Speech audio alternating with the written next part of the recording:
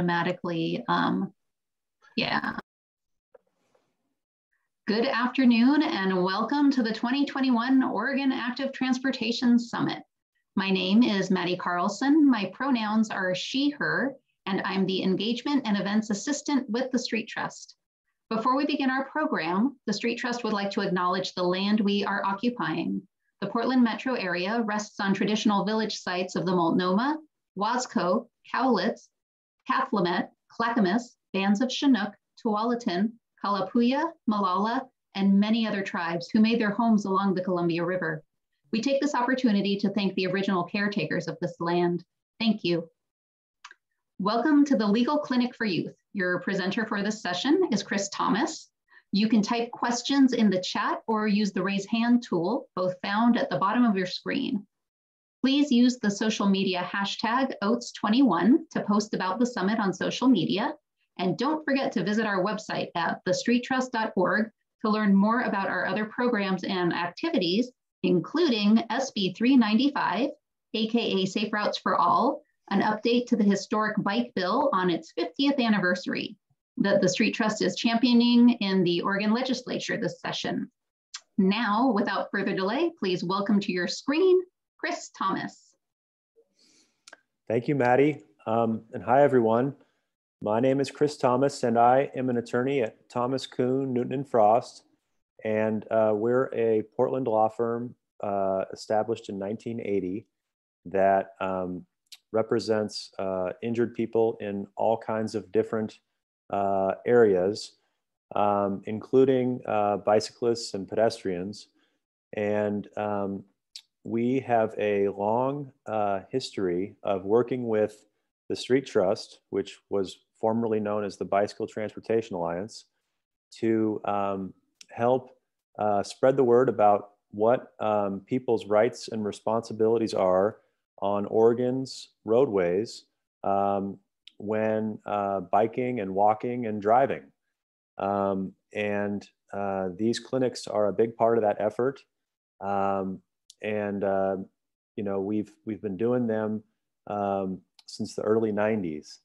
And a lot of Portland and Oregon statewide folks have come to our clinics and heard us talk about the laws that apply to bike riders and people walking and driving, and asked questions about different situations. And we hope that you all will find it helpful, and that you'll feel free to write questions in the chat box or in the Q&A, and feel free to ask questions at any point, and I'll try and answer them as well as I can.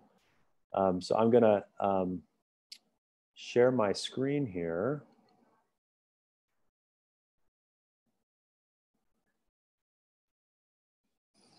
So again, this is me. I'm Chris Thomas, and we've got a couple of websites listed here. One is our law firm's main site, and another is OregonBikeLaw.com, which is where we keep a lot of written materials about bicycle law, e-bike law, pedestrian law, and e-scooter law. We've got resource guides on all of those areas. And so I would encourage you to check out those resources at Oregon Bike Law if you are interested. So I like to think about the importance of knowing the law at the outset of our discussion, because we all know that it's helpful to know the law, because if you know, a police officer sees that you're violating the law, that's not good. You could get a ticket or something like that. But another reason that it's really important to know what the law is that if an accident happens, a collision between road users, a lot of times what the people do in the aftermath to try to figure out who's at fault is to look at the applicable laws and see whether they were being followed. And so it's really important when you're out there moving around to know what laws apply to you, because if you're unlucky enough to have something bad happen where a crash happens, the law will be the reference point a lot of times to see who's at fault. So one sort of overarching principle that applies to bikes in Oregon law is that they're treated as vehicles. And so when you flip through the vehicle code, as I'm sure most of you haven't done, maybe when you were studying for the driver's test, but what you'll find is that there's a whole bunch of laws known as the Oregon Vehicle Code that apply to vehicles generally. You know, you got to follow the speed limit. You got to stop at stop signs. Use your turn signal. Those are all laws that apply to bicycles too under this statute, which says that bicycles are subject to vehicle laws. And the statute is ORS 814.400. ORS means Oregon Revised Statute. You can find all these statutes in the legal guides that I referenced earlier on our website, or there's a comprehensive statute website for Oregon law. So bikes are treated as vehicles unless one of these two exceptions applies. And laws that by their very nature can have no application, those don't apply. So I actually just mentioned that you got to use turn signals if you're operating a vehicle, but bikes don't have turn signals usually. And so you're not obligated to engage a flashing turn signal as you would in a car on a bike. Another example of that is vehicle emissions. Bikes don't emit pollutants, and so you're not required to take them over to DEQ and have them tested. Another exception is when a statute specifically says that it doesn't apply to bikes. So sometimes you'll see a statute that actually says explicitly in the text it doesn't apply to bikes, and so it doesn't. A couple of examples of this. So in Oregon, there's a statute that says you can't operate a vehicle under the influence of intoxicants. It's known as a DUI. And the way it's written is that a person commits the offense of DUI if they drive a vehicle while intoxicated. And it doesn't say except bicycles, and it doesn't say it's got to be a motor vehicle. And so the law in Oregon is that if you ride a bicycle while you're under the influence, you can get cited for this violation. And it's the same level of DUI as if you were driving around in a 2-ton car, even though on your bike, there's a much lower capacity to cause damage to others. A couple other examples. There's an impeding driving statute, ORS 811.130, and it says a person commits the offense of impeding traffic if the person drives a motor vehicle in a manner that impedes or blocks the movement of traffic. And this one, you might think, well, it says motor vehicle, and bicycles aren't motor vehicles. And so the statute, the exception should apply that says that bikes are not subject to this statute. We go back to the exceptions, and when a law specifically provides that it doesn't apply to bikes, then it doesn't apply.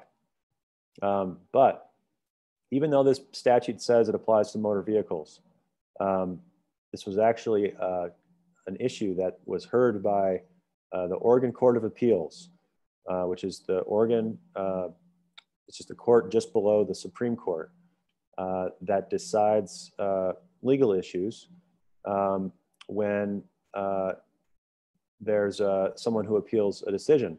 And what happened here was there was a critical mass ride that was a group ride that was happened, I don't know, at least 10 years ago, where a big group of people rode their bikes across the Hawthorne Bridge, The police actually issued a ticket to one of the riders for impeding traffic, for riding in the lane on the Hawthorne Bridge. And the guy who got the ticket said, hang on, this statute says motor vehicle. And I was riding a bike. I didn't have a motor on my bike. And so he got the ticket. He got it convicted at the trial court. He appealed it to the Court of Appeals. And the Court of Appeals said, even though the statute says motor vehicle, it still applies to you on your bike. And so just because the statute contains the term motor vehicle doesn't mean that bikes are excluded necessarily, which is a little counterintuitive. So another statute that might apply to bikes under that logic is the distracted driving statute. This fellow's texting while riding his fixed gear, looks like.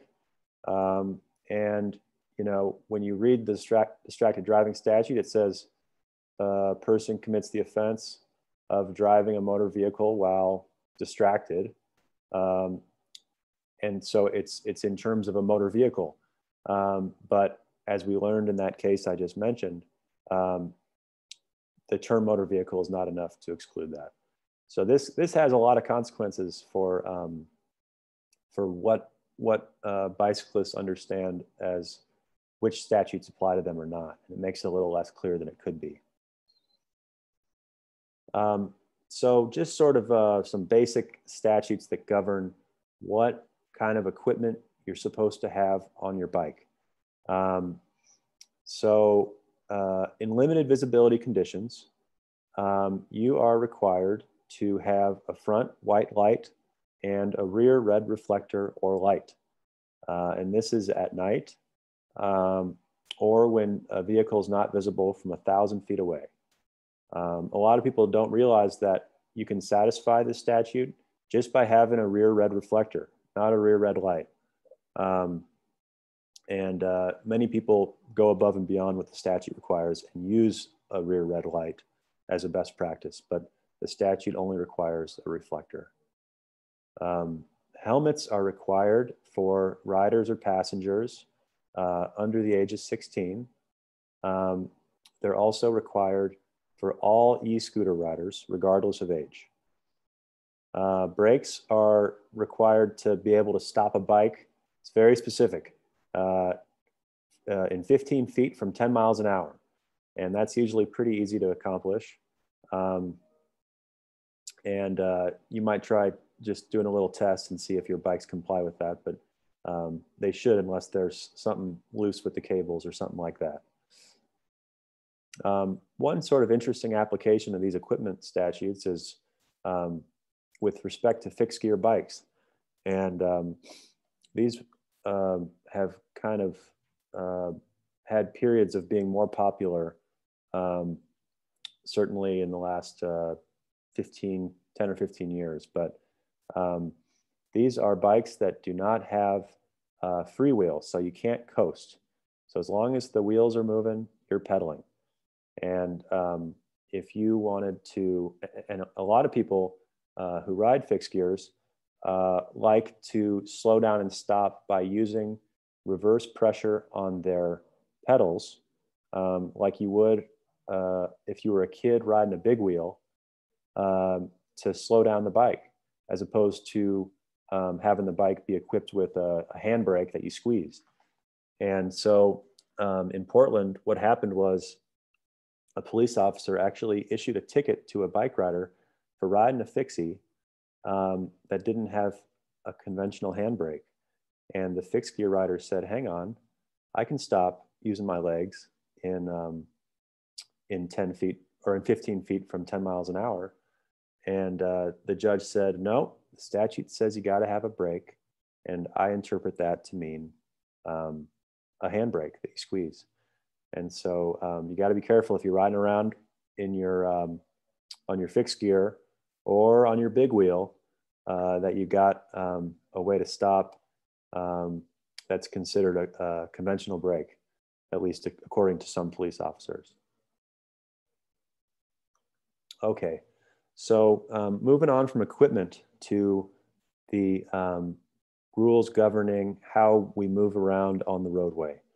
The one that I'd like to start with is the rules surrounding yielding to riders in a bike lane.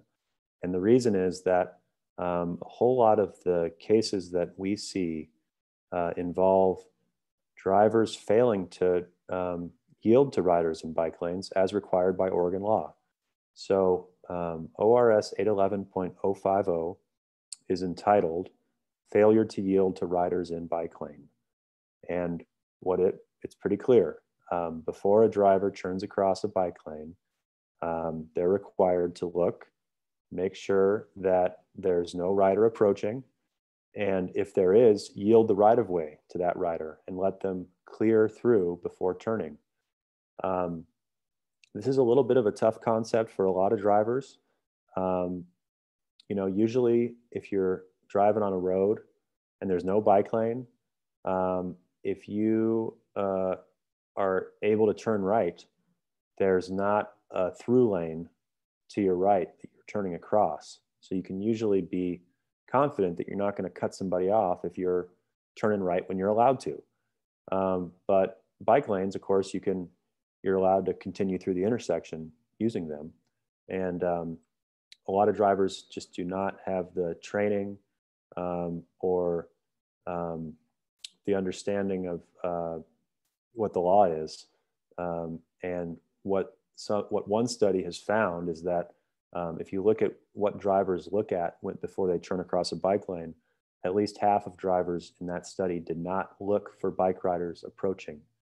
And so many of us who spend a lot of time riding bike lanes know this to be true and ride very defensively at places where drivers might turn across the bike lane, which is not the most stress-free way to ride, but it's important to be defensive.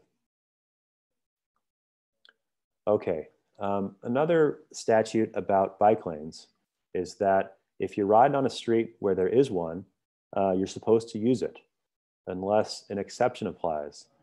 And the exceptions are if you're passing another bike or there's a car parked in the bike lane, you can go around it. If there's like debris, like leaves or snow in the bike lane, you can leave the bike lane for that. Or if you're getting ready to make a turn and you've got to leave the bike lane to do that, of course you can.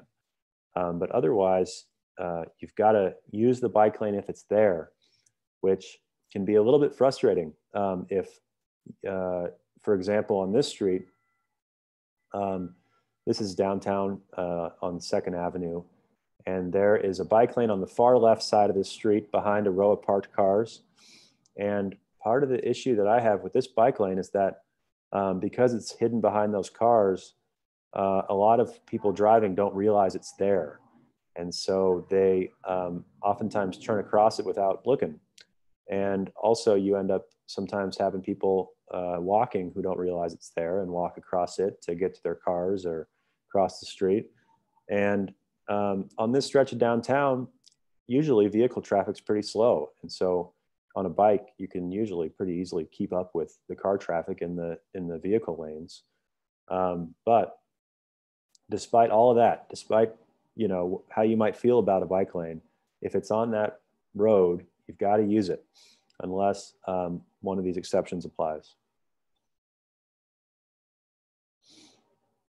So if you're riding on a road and there isn't a bike lane, here's the rule. You've got to ride as far to the right as practical unless an exception applies. I think the biggest exception is that if you are not impeding traffic, you can take the lane.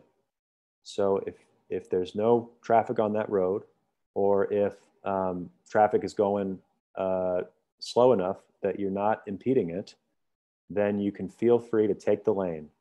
And actually, you can take the lane with a buddy riding side by side with you. You can ride two abreast. Another exception from needing to ride as far to the right as practical is if you are encountering, other bikes on the road, you need to pass them. If there's debris on the shoulder, you can go around it. Or if you're on a one-way street, then you can actually ride as far to the right or as far to the left as practical. But you know, a lot of times if you're on like a neighborhood greenway on the east side of Portland where there's not much traffic, you can feel pretty comfortable in taking the lane because you're not impeding any traffic. And there's another exception to this that I haven't listed here, but if there's not an opportunity for a vehicle to safely pass a bicyclist, given the width of the roadway, you're also entitled to take the lane in that instance. So this is a ORS 814.430 gives bicyclists a lot of rights to the lane, and some people call it the Bicycle Bill of Rights. And I'd encourage you to take a closer look at that statute if you want to see some more of the details. Okay, sidewalk riding. You know, I've got 3 little kids, and when I'm riding around town with them in my cargo bike or with them on their own bikes, there are oftentimes situations where I'd rather be on the sidewalk on like a busier street, just to stay out of the street and not have to worry about cars as much. Particularly if you're riding near a busier street like, you know, Northeast Broadway or MLK or any number of the high-speed arterial streets that we've got in our city. So the general rule is that you are allowed to ride on the sidewalk statewide unless it's prohibited by a local ordinance. And most cities, including Portland, have an ordinance that says that you can't ride on the sidewalk in a certain downtown core area, which is defined as between Nadeau and 13th and Hoyt and Jefferson. If you're in that area, you can't ride on the sidewalk. If you're outside of that area, you can, as long as you comply with the rules that are set forth in this statute, ORS 814.410. And what it says is that you got to always yield the right of way to people walking. You've got to give an audible warning before passing people walking, which can be your voice. It can be a bell. I've got a bike with a really loud freewheel. When I coast, you can hear me from pretty far away. That might qualify. And here's a big one. Before you ride your bike across a driveway or into a crosswalk, you're required, from the sidewalk, you're required to slow to a walking speed. And this is one that we see sometimes violated by people riding who are understandably trying to get somewhere by riding on the sidewalk and don't slow down before they enter a crosswalk or cross a driveway and get hit. And there's this statute that says that they're supposed to slow down, and it, like I said at the beginning, it can cause liability issues when that happens. So good practice is to slow down at all driveways and at all crosswalks if you're riding on the sidewalk.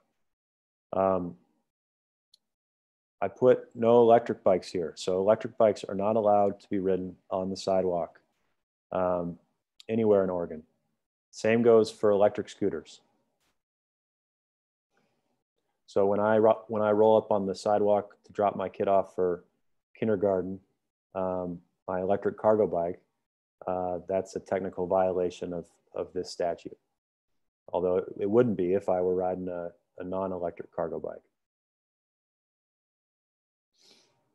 So I like to use this as an example. This is one of my favorite rides to do in the whole city. It's Kelly Point loop, which is a loop that goes out to Kelly Point Park at the confluence of the Willamette and the Columbia Rivers in North Portland. And it's a nice flat loop that's off, the big part of it's car free. You can see the path here. A lot of the route is like this, where you've got a path that's separated from the road. And legally, you might think that this path would be defined as like a multi-use path or a bike path, or maybe even a bike lane. But this path most neatly falls within the definition of a sidewalk. And so what that means is when you ride on this path, even though you might feel like you're riding on a designated bike facility where you can kind of stretch your legs a little bit, under Oregon law, it's a sidewalk. And when you cross driveways like the one shown here, or enter crosswalks, of which there are some, it's important that you slow down and look for cross traffic and enter at a walking speed, which is not intuitive based on how the infrastructure feels when you're using it. So I always like to point that out. Okay. Another thing about crosswalks. So crosswalks are important to understand legally, because when we navigate through a city on our bikes or on foot, if we're riding our bike on the sidewalk or walking on the sidewalk, you know, a crosswalk is an opportunity. It's a potential conflict area. And when you're driving, it's the same thing. You really need to understand crosswalk law so that you can make sure that you're avoiding the potential conflict that can happen at intersections. The rule in Oregon is that every corner is a crosswalk.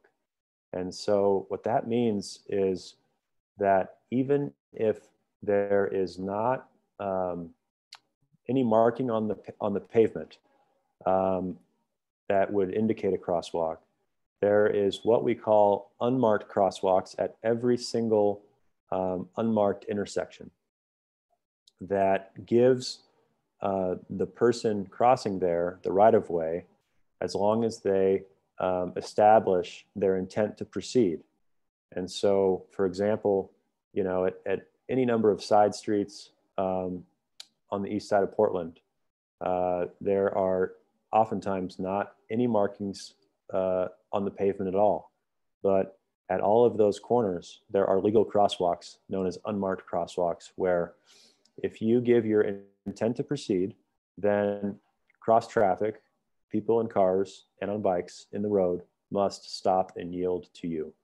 And the way that you establish your intent is by putting your foot or your front bike wheel or your cane or your dog or whatever extension of you you've got into the roadway, onto the roadway surface.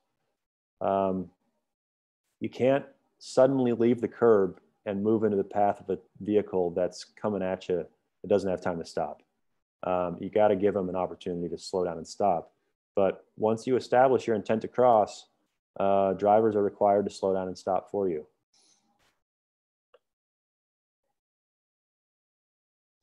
So this is one example. This is Northeast Broadway, and it's a big, wide street with a whole lot of traffic on it. And it's next to a residential neighborhood where people are often walking. And at this crossing, there is no crosswalk painted on the pavement. There's no traffic light, but nevertheless, there is a unmarked crosswalk here that connects the curb on the right to the curb on the left. Actually, there are 4 unmarked crosswalks in this picture connecting all the corners. And this fellow, who I stumbled upon while cruising Google Maps for an example of somebody trying to use an unmarked crosswalk, is standing out in the roadway, clearly has the intent to proceed across the street, and yet the Google Maps camera vehicle does not stop for him, and neither do a bunch of other vehicles, even though he's out there trying to exercise his rights, and they're legally obligated to slow down and stop for him.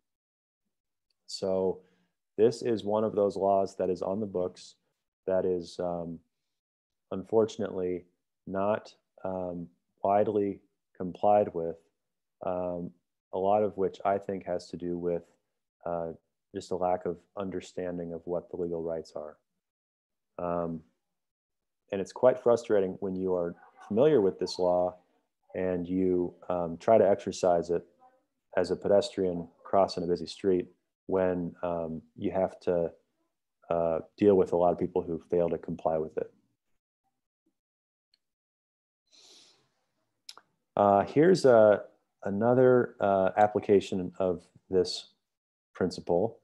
This is an intersection where you've got a busy street, Killingsworth, being crossed by a neighborhood greenway, 37th, in Northeast Portland.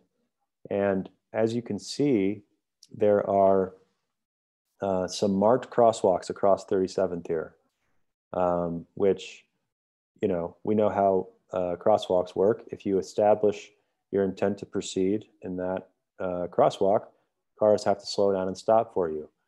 But what about, so if you look closely, next to these white stripes that show the crosswalk are green stripes. And the green stripes are a feature known as cross bikes, and you see them at a whole bunch of crossings. And those are designed to kind of look like crosswalks. But very importantly, they are not part of the crosswalk. They are actually, unlike a crosswalk, they don't give you any additional legal protection. So if you're in a crosswalk crossing the street, you're entitled to the right of way.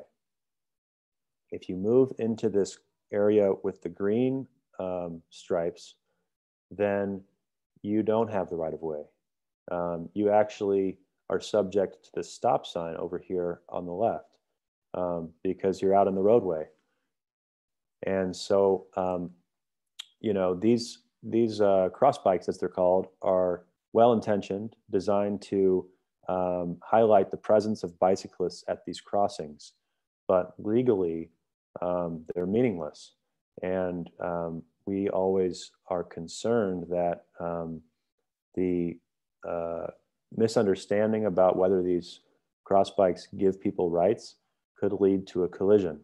And I've actually been crossing a street just like this in the cross bike on my bike, actually just kind of waiting for traffic to clear. And one of the drivers on the busy street thought that they were required to stop for me when they weren't. And they slammed on their brakes and they almost got rear-ended. The car behind them skidded to a stop inches from their bumper. And the car that stopped for me didn't have to stop. They were either really polite or confused about what the law was. And I was thankful that they were so, polite to me by letting me cross. But I was also a little bit concerned that this legal ambiguity could have caused a wreck.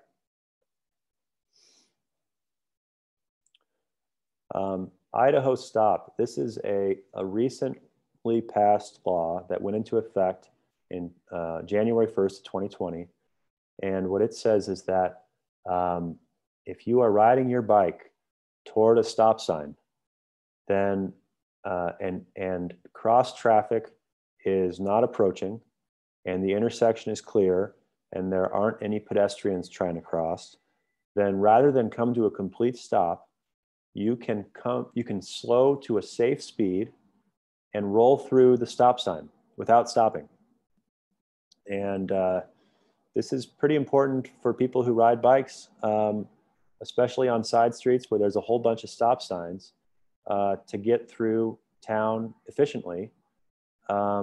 Because in a lot of the places where I feel safest riding, there tend to be more stop signs, and it can be pretty tough to want to slow down and stop at every single corner, especially when you can tell pretty clearly that there's no cross traffic. And so this is a great law that allows you to roll a little more efficiently. Of course, if there is cross traffic or there are pedestrians trying to cross, then you got to come to a complete stop just like normal. But if there's not, you can slow to a safe speed and roll through it. It's called the Idaho stop because it's been in Idaho for quite a while as the law of the land. And in Oregon, there were several efforts to get it passed. And finally, a couple of years ago, they were able to do it. Signaling. So when you're riding your bike and you're getting ready to turn or stop, the Oregon law requires that you use your hands to signal your intention to turn or stop for 100 feet before doing so. And you can do that by pointing right or left, the direction you intend to turn. You can also indicate your intention to turn right by putting your left hand up. And you can indicate your intention to stop by putting your left hand down. Unless, there's a big exception here, which is that you don't have to signal when circumstances require that both hands be used to safely control or operate the bicycle. So if you don't feel comfortable for taking your hand off the handlebars for 100 feet before a turn or before a stop, then you only have to do it to the extent you feel comfortable. And I know a lot of people who don't feel comfortable, engaging their brake with one hand while signaling with the other hand. I think a good practice here is to signal your intention to turn, especially if you've got people around you who are looking to you to try to figure out what you're going to do, and do the best you can.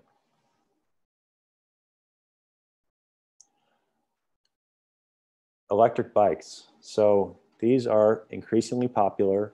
I've got an electric cargo bike that I use to carry my kids around.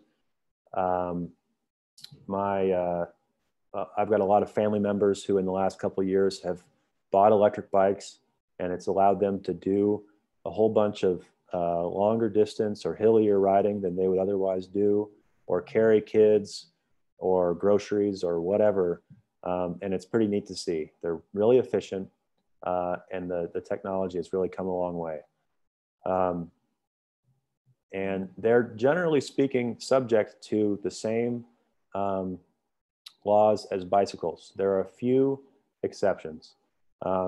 In order for it to qualify as an electric bike under Oregon law, it's not supposed to add with its motor power more than 20 miles an hour. So with just the motor power alone, it's not supposed to be able to exceed 20 miles an hour. It is not allowed on sidewalks. We talked about that. And you got to be 16 years old or older to ride an e-bike under Oregon law. This one, I think, is really unfortunate and antiquated, given how streamlined electric bikes are and how much of an opportunity they open up for kids to get around, especially in hillier areas or suburban areas where you're trying to cover more ground. So I hope that that's something that they can take a look at. But those are some of the main rules governing e-bikes that are different from the rules governing bikes. Otherwise, they're pretty much treated as bikes are. You got to use the bike lane when there's one available. Signaling, all those sorts of things apply to e-bike riding just as they do bike riding. Okay, this is an important statute that we have seen not complied with and lead to serious injury. And it relates to car doors.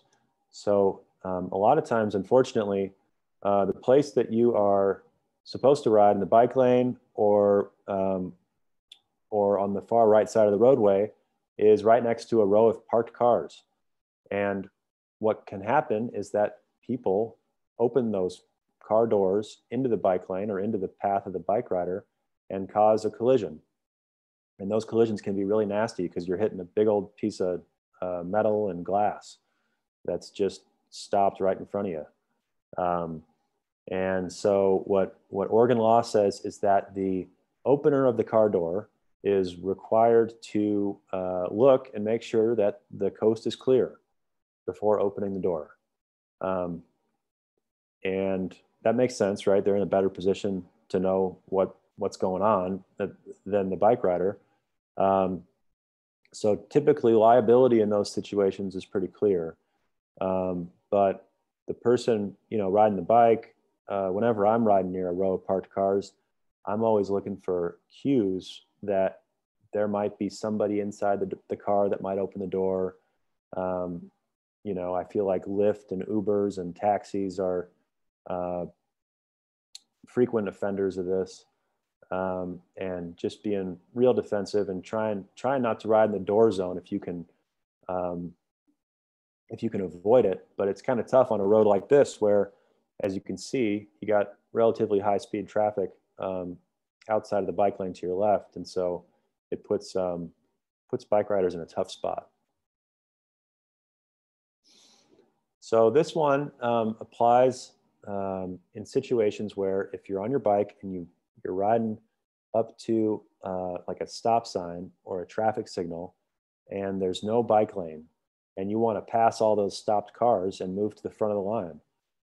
If there's a bike lane there, it's pretty easy. You just cruise up to the front. But if there's just a row of idling cars that you want to get around, the rule is that you can pass those cars on the right if you can safely do it under the existing conditions, which is a pretty loose standard that basically says you can do it if it's safe. And if something bad happens while you're doing it, well, they're probably going to argue that it wasn't safe. So the moral here is to do it really carefully, as with most things. Drivers passing bicyclists. This one applies. So some states have like a 3-foot law, which says when you pass bike riders, you got to give them 3 feet. Other states have different measurements. In Oregon, the rule is that if you're passing a bicyclist and they're not in a bike lane and you're on a road with a speed limit above 35, you've got to give them enough room to fall over and not hit them. So this applies to roads with relatively high speed with no bike lane, which generally as a bike rider you want to avoid. But sometimes if you're like out in rural Washington County or someplace farther out of the city, there's some really nice rural high-speed roads that have so few cars that they're enjoyable to ride on. And that's primarily where this applies. If it doesn't apply the fallover distance, then drivers are just required to give a safe distance. But a fallover distance is a pretty significant buffer. When I'm riding my bike, I'm probably 5 or 6 feet tall, which is quite a big, wide berth to give someone. All right, so if unfortunately a collision does happen, people often wonder, well, what do I do now? What insurance do I have that might apply? Before we get to that, I'll just mention that if you're out on the roadway and a collision happens, there's an obligation to stay at the scene and exchange information, including name and contact information and insurance information. Failure to do that is a hit and run. And so, it's always good to take pictures of damage to the scene. Obviously, if you're hurt, it's hard to do all that. But documenting what happened is helpful, and certainly getting as much information about the other person, including their name and taking a picture of their license if you can, their license plate, their vehicle, any damage to the vehicle, all that stuff is helpful if you can do it. And then, there are a whole lot of lawyers like me who talk to people for free all the time, even if they're not hurt, if they just, damage their bike. We're happy to talk with you about how to deal with the insurance companies for free. I would encourage you to reach out to a lawyer as soon as you feel like it to get free advice about how to deal with insurers, because for a lot of people, it is not, fortunately, it is not a process they've been through before, and it is certainly not an intuitive process. And lawyers are well versed in that world and happy to help. So the question is oftentimes, well, what insurance applies to me after a collision? And if you as a bike rider have auto insurance, then even if your car is at home in the driveway, your auto insurance protects you in the event you get hit by a car.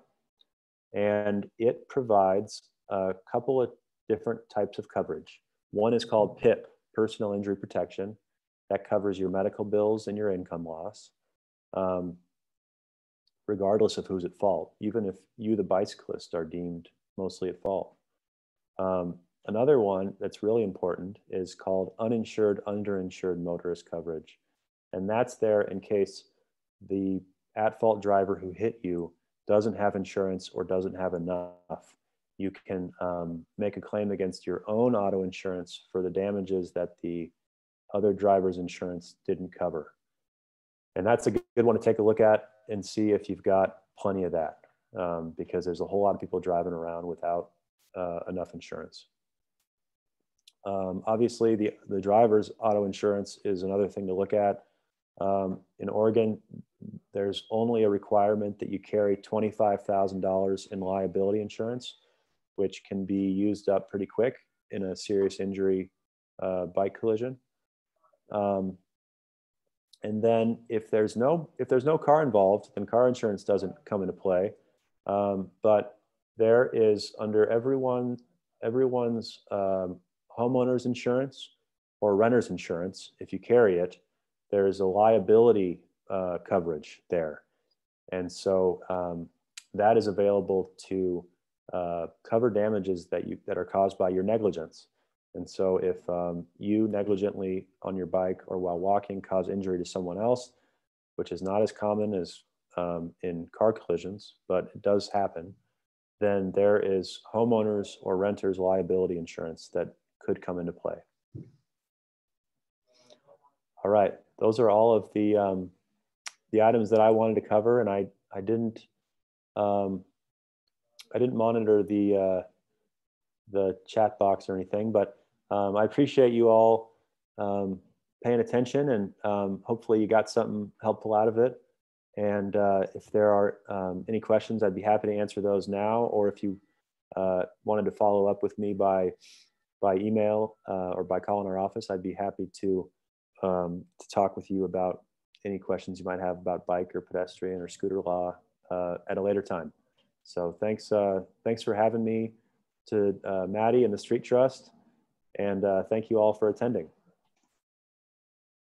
Thank you so much. That was amazing. We had one additional attendee who just left. Okay. I might ask a couple things if you have a few minutes, because I am curious. Yeah. Well, first of all, I have to say the not riding on the sidewalk zone is much bigger than I thought it was downtown. Right. Yeah. I tend not to use the sidewalk ever, except to get up to park at a bike rack. Right. So that was interesting to hear. Now I've got it memorized from the museum to almost to the Amtrak station and up to 13th. So do you have a trick for remembering its boundaries? Well, I work within that zone, and a lot of the streets in downtown are not super inviting to ride on a bike, although speeds tend to be lower than a lot of other wider streets. But I feel like I tend to feel pretty safe unless I'm like riding with a bunch of like kids or something, and I don't have a trick, but I try to be, if I ever do need to ride on the sidewalk for a really short period, I mean, my preference would be to walk, but if I do have to for some reason, in technical violation of Portland city law, then I try to just be super respectful. And I see that it does happen, that people don't know the law and ride on the sidewalk with bikes or scooters downtown. And just because of the density, it's so important to be really respectful if you have to. Cool. I do have one real, well, that was a real question, but this one might be more as a parent and your opinion, if it's a hard one to give a legal answer to. But I've often wondered about babies on bikes. So I think the Oregon law is technically everyone 16 and under needs a helmet. Whereas in some states, it's down to age 1. With a specification that no one under 1 should be on a bicycle. However, I put my baby in a car seat in a trailer. And here in Portland, where there's so many people with cargo bikes that can easily accommodate car seats, you see a lot of babies on bikes. And we all know that a helmet inside a car seat would negate the help that the car seat gives. Right. But to the letter of the law, it doesn't actually apply. I had one friend who ordered a play helmet that's very, very thin for toddlers to play in case they bump their head while in a playground. Right. And I worry that even something like that, if it appeases the law, is bad for in the car seat. And I don't know, this is like such a tricky legal area, but I've always wondered about this, if you don't mind addressing it. Right. So I've ridden with my my now 2-year-old when he was in a car seat as an infant, and I put him in a car seat. I strapped him into my cargo bike, and it was super safe, and no helmet, because like you said, there's just no room for it. And that's one of those technical violations, because in Oregon, if you're a rider or a passenger under 16, you're supposed to have a helmet. There's not an exception for infants. But when you think about when that statute would come into play, obviously, what you're really talking about is whether you're going to get a citation for that. Because otherwise, you're clearly, as a parent, doing the best you can to look out for the health of your kid. And so I can't think of a situation where a collision would happen and the parent would be faulted for not putting their kid in a helmet that's clearly incompatible with, an infant being in a car seat. In some theoretical injury claim brought by the infant against their parent. So I think what you're really talking about is a citation. And I would hope that police officer would exercise discretion to realize that a car seat ought to be plenty safe enough, and not enforce a helmet law in that instance. But I do think it's probably a technical legal violation, unfortunately. Okay. I think that's what I thought too. This whole presentation was so fascinating, with the cross bikes and being on the sidewalk and turn signals and everything. And I think we don't have any questions in the chat. Okay. So I will close it up by saying thank you, Chris. Thank you to our sponsors listed on the Sketch conference website. And thank you, attendees, for coming. Please do enjoy the rest of the summit.